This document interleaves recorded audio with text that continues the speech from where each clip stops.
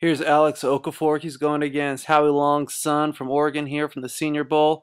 He's going to come off with his pass rush move. He's going to put that right hand right in the middle, and that's beautiful because Long can't get his left hand on him. So now all he has to worry about is that right hand, which he knocks down with his left and then rips on by. And that's his money move. That's his go-to move, and it works every time. But other than that, he doesn't have anything. So here, he's going to come off. He's going to try and just use no technique but power and just shove Wagner by. And Wagner's too strong, locks him right up. Now he eventually gets his left hand off of him and gets by. That's the key, is if you can get those linemen's hands off of you, if you can control their hands, they've got nothing. Here he's going against a real good tackle in Fisher. And he throws his right hand and Fisher waits, throws his hand second, and then he ends up locking Okafor down. Fisher's real patient. You know, he'll wait. He waits until that lineman throws his hands, and then he throws his. Here he's going to use his money move again. Puts that right hand right on the midline and rips on through. Gets his left hand off of him. Here he throws his hands first, and Fisher locks him up again. Same play. Here's another one. He's got his bag of tricks. He actually has two moves that I think work pretty well. First, he just comes off and gets you head up and lets you throw your hands and grabs both your hands and knocks him down. And he's going to do that here again. This next one comes off, though. He's going to give him a move to the right, a move to the left, and then go back to his right, and then fight those hands out of the way and rip on through. Now here he makes a slight mistake and he steps too wide with his right foot and gives that lineman time to recover and kind of dive out in front of him, which slows him down a little bit. If he could just cut that foot in a little bit tighter, he'd been that much faster. Here he's from the outside. He's going to give him a spin move here, and so he hacks that lineman's right arm. Now, to me, he should be hacking that left arm because he ends up turning right into that left arm. And even though that lineman's off balance, and the lineman kind of catches him again.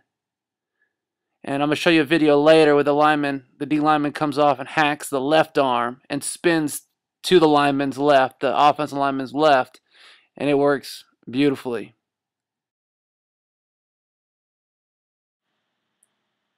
To me here, he just tricks him. You know, he lines up way to the center's right. So the center's going to snap it and jump to his right. But while he's in midair, that guy just runs back to the left, knocks the center's hand down, and runs in.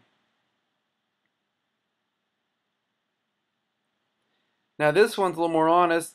He's going to come here, he's going to grab Long's left hand, and then he's going to spin, which he had him on the spin, but he fell down. And then he can't get Long's hands off of him. Here's Aaron Donald. This is just another example of not letting that lineman touch. He's on the right side. He's coming here in slow motion at the end. At guard, he just knocks his hands down and turns his back to him. Now the guard shoves him in the back, which probably just speeds him.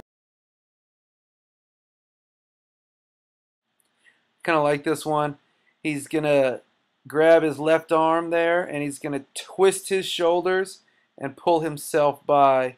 You know, so even though he gets locked up right off the bat, he catches that guy's right or his left arm, and he turns his shoulders to get skin. Here's a list of moves. I thought this was kind of fun just to look at. I'll send you I got all these videos from the internet, and so I'll send you those videos. It's just from the Senior Bowl 2013, and that's a list in order. You probably do all those things, just a little something you can add to your repertoire. Josh, it's been really fun for me just to get to watch those clips. I mean, it's a 45-minute video that I watched on DLine one-on-ones, and what I'm seeing is it's so much like fighting. I love watching my MMA fight videos. I buy all the DVDs. I read all the books about Jeet Kune Do and Bruce Lee's techniques. You know, Bruce Lee knew how to throw a non-telegraph punch, a punch that you couldn't see coming. And and he had all these strategies that he got for that, and it was really neat getting to see those things. But that's the same thing that happens with linemen and D linemen. Is it's all about hand trapping. That's a technique that you use, where when someone throws a punch, you parry that punch, you knock that punch to the inside of their body. You don't want to knock it down or to the outside, but you knock it to the inside of their body, so it's harder for them to bring that hand back. Uh, if you control the hands, you can't get struck, and it's the same thing in playing defensive line. It's about two things really. It's about controlling the hands and getting that lineman off balance, and that's really fun, just getting to see those different techniques and the crossover from that. Josh, I know you're always looking for ways to get better, and I think an awesome way to get better would just be to train yourself. And if you're interested in doing some cross training, find maybe a gym where you can do boxing or kickboxing, at least bang on a punching bag, learn a little bit of that sweet science of boxing or MMA or hand trapping, parrying the punch.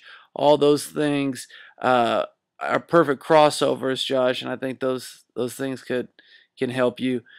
There's so much that can help you. Let me know what I can do to help you, Josh. I'm on your team, so I'll be here. Love you.